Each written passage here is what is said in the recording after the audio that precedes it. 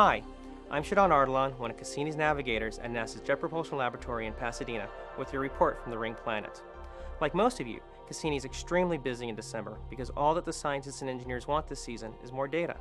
As a result, the spacecraft is completing full revolutions around Saturn every 16 days. The December 5th Titan flyby was unique because Cassini was positioned to travel over Titan, moving north to south. This allowed our scientists to first get pictures of the Huygens landing site and then high-resolution images of dark lakes in the southern hemisphere, in particular one called Ontario Locus. But Titan isn't the only place Cassini is exploring. There have been many great discoveries about Saturn's enigmatic rings and smaller moons. Scientists believe that Saturn's rings are much older than originally thought. Previous missions gave them the impression that the rings were formed perhaps 100 million years ago by a cataclysmic impact of a comet into a large moon. Using a technique known as stellar occultation, scientists acquired evidence that the rings appear to be older because smaller moonlets are recycling themselves.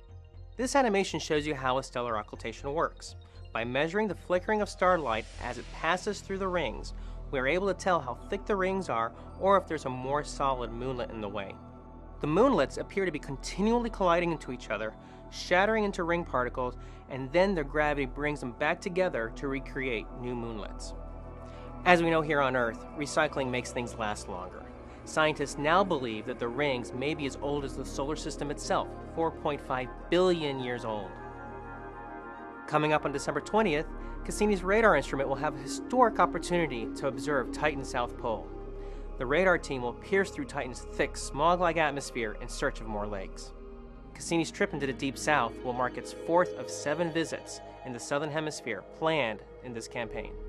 To keep up to date with the latest news from Cassini, please visit our website, saturn.jpl.nasa.gov.